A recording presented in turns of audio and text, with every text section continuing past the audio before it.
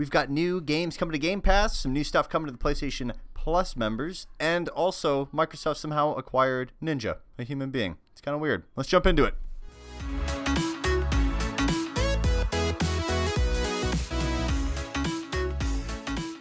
What is up, guys? Welcome to episode 92 of Diggity, a video game podcast. I'm Jeff James. As always, with me is the incredible, unobtainable, luscious Brody Fultz. How are you, my friend?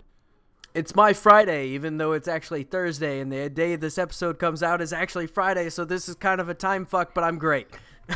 How are you? I'm good, dude. I am in a lake house in Muskegon, Michigan, which I have no idea where that is geographically, so I'm kind of lost. But it's a little colder here, and there's water. So you're close to your homeland, so that's something. Yeah, I mean, it is something. I'm in Michigan, you know, that's a thing. You're in Michigan, one step closer to Canada. Follow us on Instagram and Twitter, guys, at Diggity Podcast. Subscribe to us on YouTube. YouTube username is Diggity, or look for Diggity Gaming. And if you haven't already, hit the subscribe button, the plus button, or the follow button on whatever platform you're listening to the audio version of the podcast, whether it's Apple Podcasts, Google Podcasts, or Spotify. Every time you do that, when a new episode goes up, you'll get notified when some new fresh hotness hits your ears. Hotness. Yeah, hell yeah. Let's just jump into it. It's going to be a little bit of a shorter episode today just because of news and also our topic. But you want to hit us with the Game Pass news, dude? Yeah, so there's been a little bit of Game Pass movement, or some movement that is coming up, I guess. So games that are coming to Game Pass. On August 1st, Ash's Cricket is coming to console, so Xbox. Pandemic is coming to console, and Downwell is coming to PC.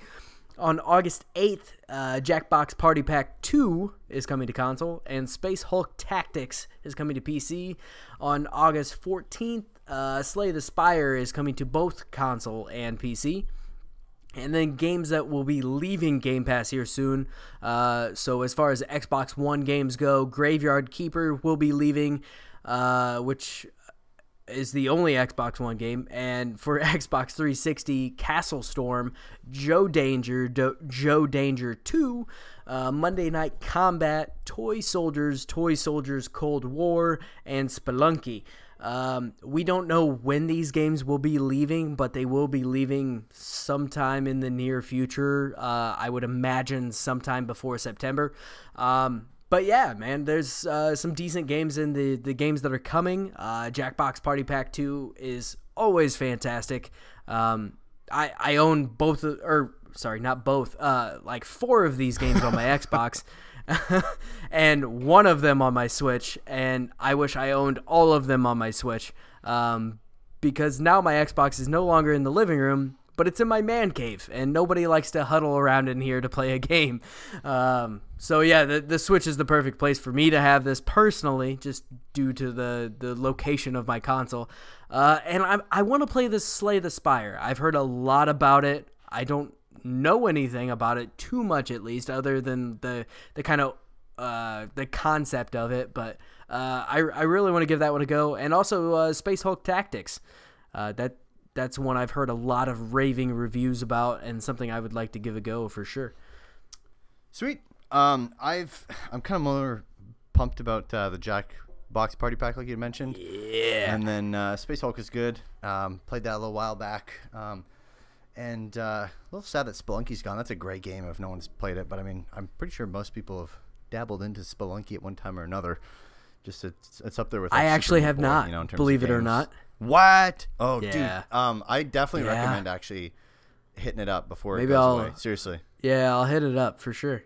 Yeah, no, it's great. On the PlayStation side of things, you got some PlayStation Plus free games for August that were announced, and this starts on August 5th. You'll be able to get Wipeout Omega Collection and Sniper Elite 4. And mistake me if I'm wrong. Correct me if I made a mistake. Mistake me if I'm wrong here. Let gone bys be gone bys. Did we not get Sniper Elite like 3 or 2 like a little while back? Or am I wrong on that? I believe we got it on Xbox. Okay. I thought it was on PlayStation as well. I think it was even Sniper Elite 4 as well. Was it? Okay, if I remember correctly, so they're just changing stuff. Well, anyways, August 5th, you can get access to those 2 games. Sniper Elite's always a good series to play. good thing to dive into for a little bit and trickle around. Wipeout's also good. I'm just not a big like F-Zero kind of futuristic fan of that kind of stuff. Yeah, it is definitely an F-Zero racing game type deal. Yeah, 100%. If you're not into it, you're gonna fucking hate it. Yeah. If you like racing games, it's at least worth checking out, if nothing else. Sure. But. Cool. Next piece. So Microsoft now owns Ninja.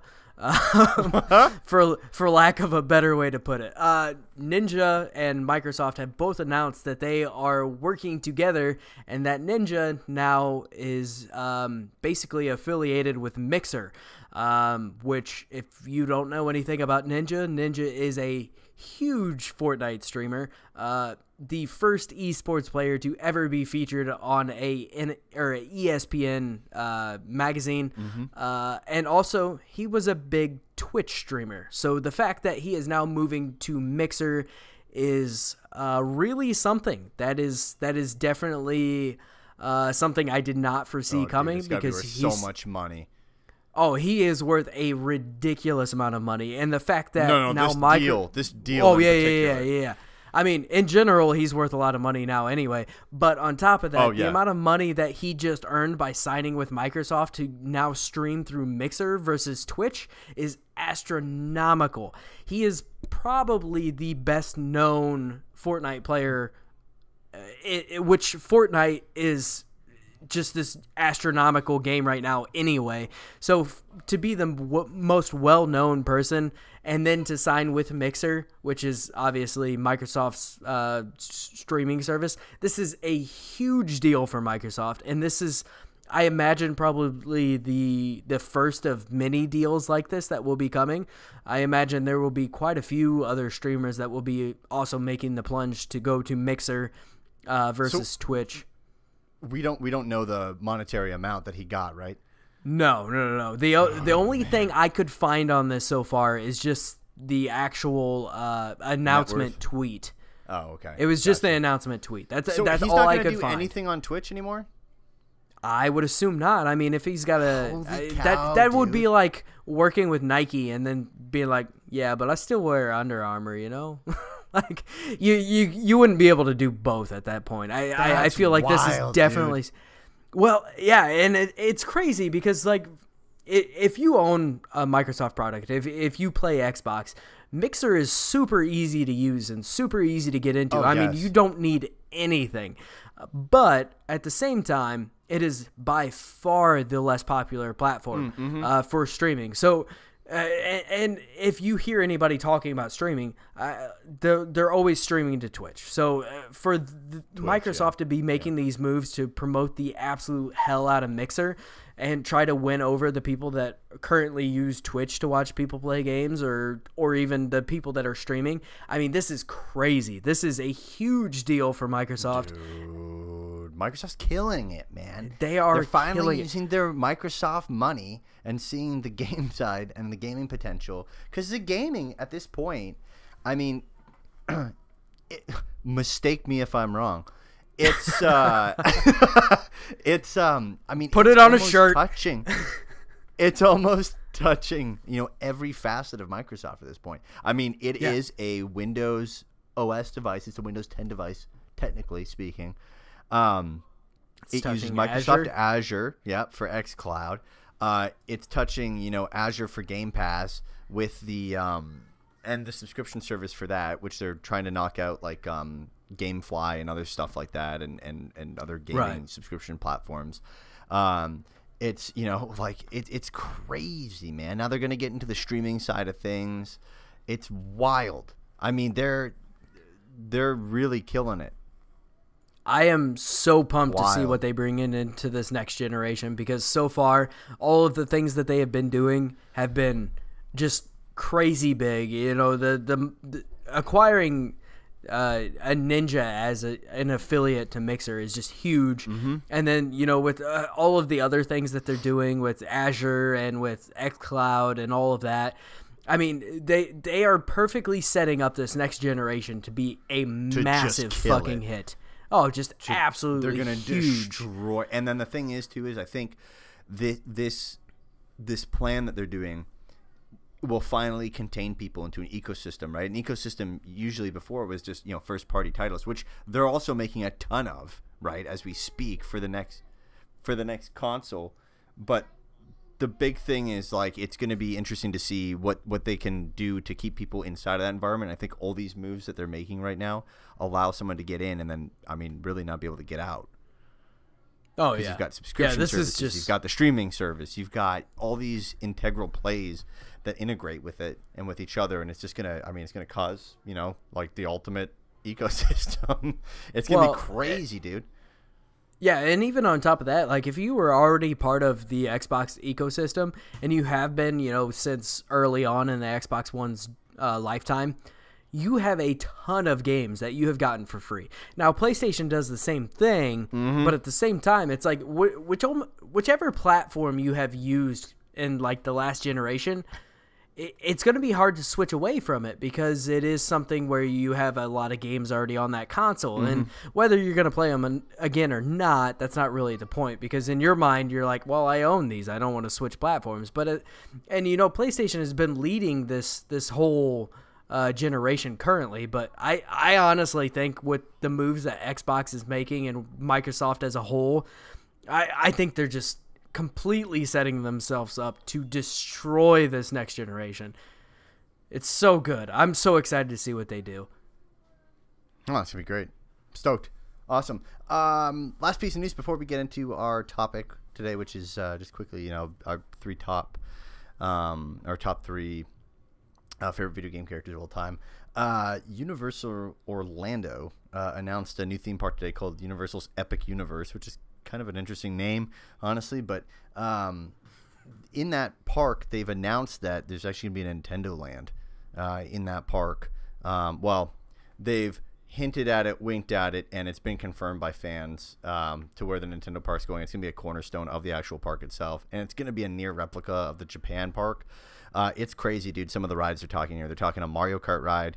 They're talking a Donkey Kong like jungle ride where you're in like a minecart. And the way that the ride system works is it looks like you're on like a track, like a train track, but then the actual thing's on like a boom arm, and there's a track underneath of it. So like you jump parts of the track, and it looks like you're jumping it, but you're not. So does it seem to be like it's going to be pretty similar to the scale model that I posted on our Instagram a while back for the Japan? Pretty near to that. Mario I think theme park? some people are just. Yeah, I think some people are saying that there might be a little bit of difference just in the way that in Japan, a lot of the theme parks have to make a lot bigger of walkways in Japan, right? Just for the sheer amount of people, and that's kind of what people are used to. A shitload of people in a small area of space. Yeah. But there should be a Mario Kart ride where apparently you can like. People are saying that there's rumors going around that it could be like a VR style thing where like you have a shell and you throw it at a car in front of you, and then that car will actually like wipe out. Yes. And I was just going to ask you if I could throw turtle shells.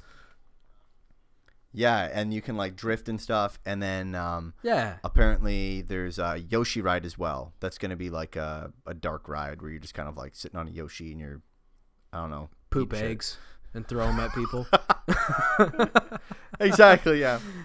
Nailed it. Awesome. Dude, I really hope they do get it in Orlando, and I hope they get it within the next couple of years because I'm planning on going there in the next couple of years. Yeah, they're announcing the timeline. Let's go ahead and get that here soon. They're announcing the timeline in a couple weeks, I think they said, through their Twitter. When I was cruising through the Twitter, and a lot of people were asking questions, and they're actually answering a lot of them, but like giving dates and like saying like, yeah, we'll announce like a set date for this. A lot of people are saying this is going to be open in 2 years. No shit. Yeah, like that's whole thing. That's awesome, man. Yeah, I'm pumped. That's a huge undertaking for 2 years, but that's awesome. I hope they get it. That's like I said, I'm going in about 2 years, so I'm going in 2 years, so I'd really like to be able to take my kids there, but at the same time, that would be right about the time it's opening, and it would be insane there. Yeah, dude, I'm stoked. So stoked for this. Cool. I know you like your roller coasters. Oh, please. I listen to roller coaster podcasts. Right. Shout out to In the Loop. Yeah. Been a listener for 10 years. Damn. Mm-hmm. Damn. All right, dude. Let's get into our topic here. So sure. the topic that we chose for today, just because there's not a whole lot of news going on, but basically we wanted to choose a topic that would be fun, and this one was kind of exhausting thinking about, honestly. We chose our top 3 favorite characters from video games of all time. Instead of doing 5, we chose to do 3 this time, just because it is so hard to determine which character is your favorite and which character, where they fall into this line. So, I guess without further ado, let's go, Jeff. Okay, give it to me. What's number 3? Yeah. Number 3, Kirby. Kirby. Yeah. So, reason for this, primarily the tie-in to the TV show. Honestly, I watched a hell of a lot of Kirby as a kid. Hell yeah. Kirby right back at you. And on, what was it? Fox Kids or whatever. So I watched that for a while, and I love the games, generally speaking. Yeah. I think the character's adorable, hilarious, but its powers are also incredible. I mean, like, you'd watch Kirby right back at you, and like you'd be like, "Oh, Kirby's gonna get absolutely destroyed here," and then he'd just come out of nowhere and just roid it up, eat something, roid it up, go mess that guy up. But yeah, I also have played so many hours of him as a character in Super Smash Brothers, all through the years, all different installments of the game. So for that, it is my number 3. Nice. So my number 3 is Lucina from the Fire Emblem series, specifically Awakening. This is a character that I kind of have a hard time explaining why she kind of stuck with me as one of my favorite characters from the series as a whole and just in general. But it's kind of the simple, like, she's a blue-haired sword wielder, but just the way she's presented in Awakening, and on top of that, spoiler alert, I guess, if you haven't played Awakening by this point in time, she is Crom's daughter, but there's just something about the character that's very enduring, and just, she seems like a very wholesome person, and her whole goal, again, spoiler alert if you haven't played Awakening, she goes back basically to save her father, and that's the whole purpose behind it, and just she's one of the characters that in a game that sometimes can get focused too much on, the fan service stuff, and giving the characters gigantic boobs or just scantily clad or whatever it be, and again, this is coming from someone that loves this series, so I know where its weaknesses are at, and that's one of them sometimes. Granted, it's not with the newest one, but still, it can be a problem. I feel like she was kind of a breath of fresh air, and she was the character that was, I mean, completely covered up and completely modest, and just this very, without being risque, she was still like a well done character and a very unique character, and I think they just knocked it out of the park with her, and that's why she remains my favorite Fire Emblem character, and one of my favorite characters of all time, obviously number 3. So what's number 2, Jeff? Number 2 is an odd one. Koopa, or Koopa Brothers, I guess. Like Red Really? Koopa and Green Koopa. Yeah, Okay. So here's the deal. So generally speaking, in any Mario esque game, Mario Party, Mario Kart, all that kind of stuff, I am typically using Koopas. Whether it's the red shell Koopa or the green shell Koopa. For example, I'm a dry bones kind of guy. Oh, there you go. Not gonna lie. So for Hell example, Mario Kart Double Dash for me, all-time favorite game. For those who don't know and haven't listened, I've preached about this like 20 times. And it's going to come back. They're going to bring it back. Reggie's gone. That's okay, though, because Bowser's going to bring back Mario Kart Double Dash. Bowser, come on, man. We need it. Yeah. Come on, buddy. Come on. But anyways, I played a hell of a lot of time with them. I think they're adorable characters. I think that they're actually underutilized in a lot of the games because, like, a Mario Tennis, for example, or Mario Kart, they have unreal abilities. I mean, you just constantly get green shells or red shells in Double Dash. They're pretty fast character, typical to like a Toad, but a little under. so they've got good acceleration, but also good top speed.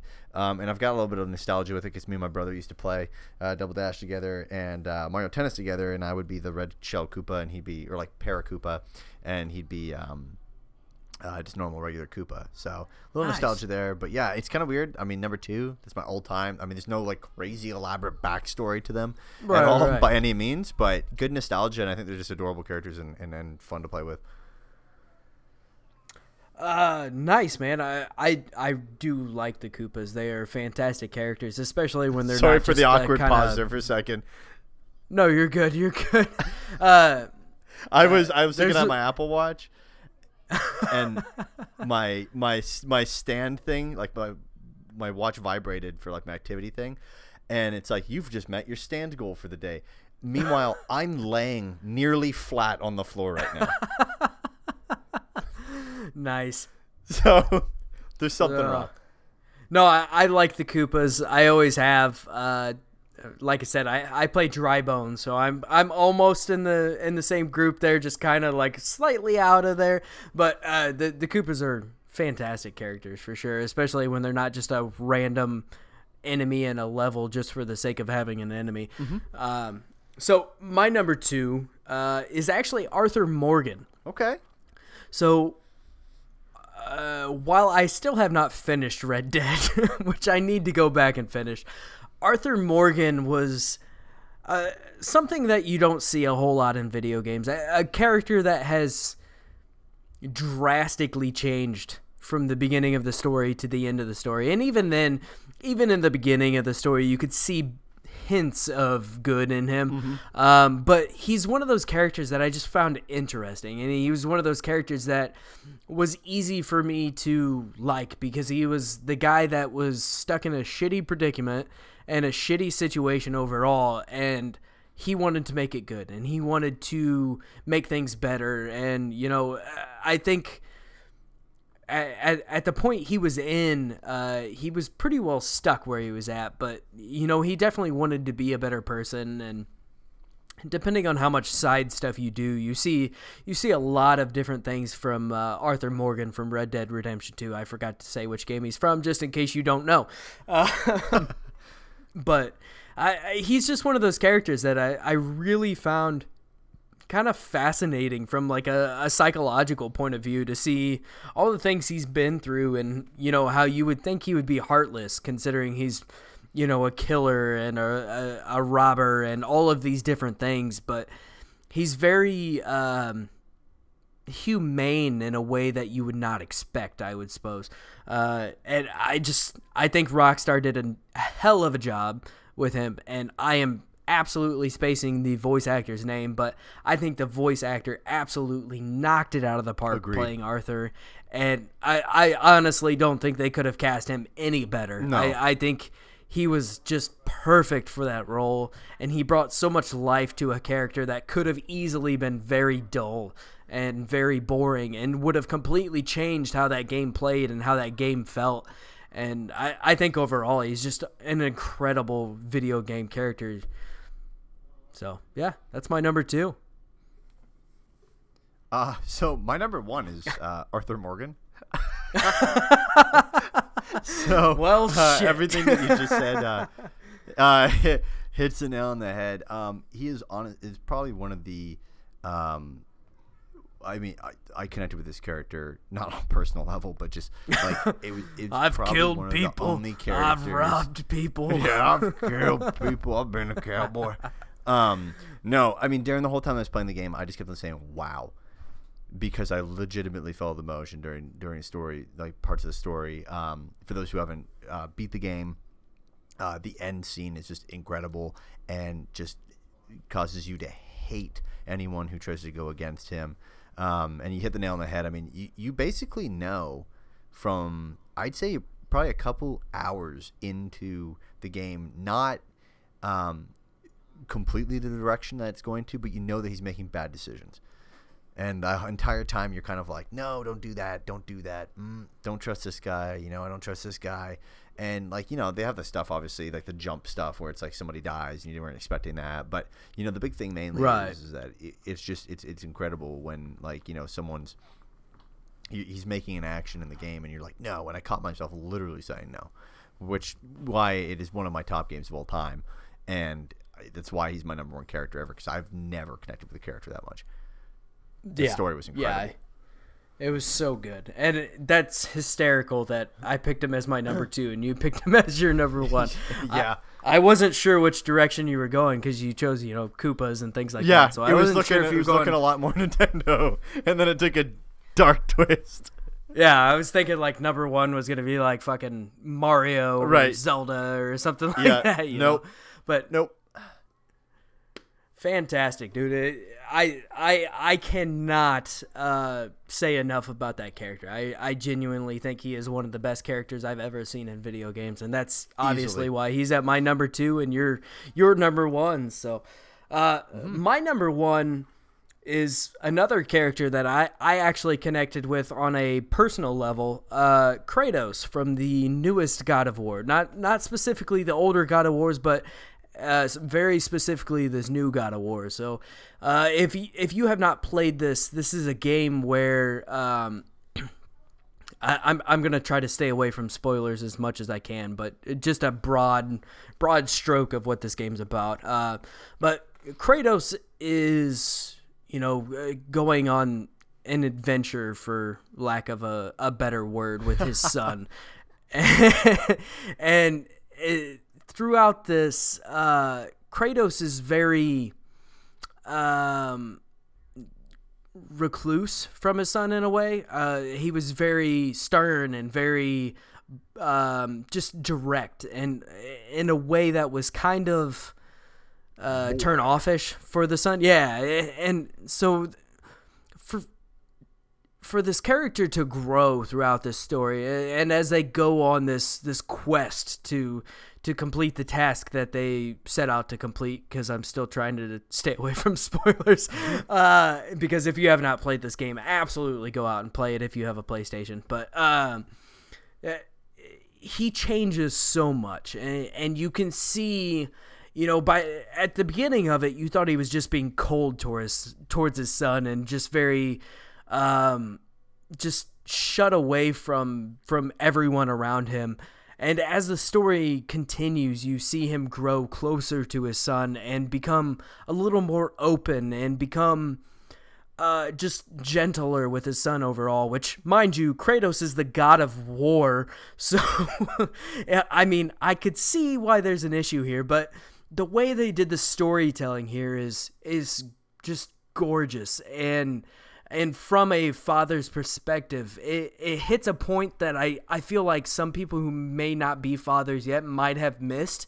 But it really, really tugs on the heartstrings, and how you can see things that you do in your daily life and how you interact with your children, and just the different situations and different things. And it kind of opens your eyes in a way that you wouldn't expect a video game to make you think, and just, be more careful about, hey, don't make sure you sound sincere when you talk to your kid, even if it's not intentional to just be kind of like give them a half-ass answer. Like, just all of these different things that I've never experienced in a video game. It was one of those things that, as I was playing through this game, I don't think I've ever connected with a character so strongly, because it is very easy to just keep going, through life and still, and yeah, you love your kids, but it's very easy to not realize how you may be acting in a certain moment affects your children and things like that. Mm-hmm. And I think the way they portrayed Kratos and Atreus in this game was just absolutely gorgeous, and I think they really made something special with that game for sure. So that's my number 1. Damn, that was beautiful. Thanks, man. You know what's also beautiful? This podcast, guys.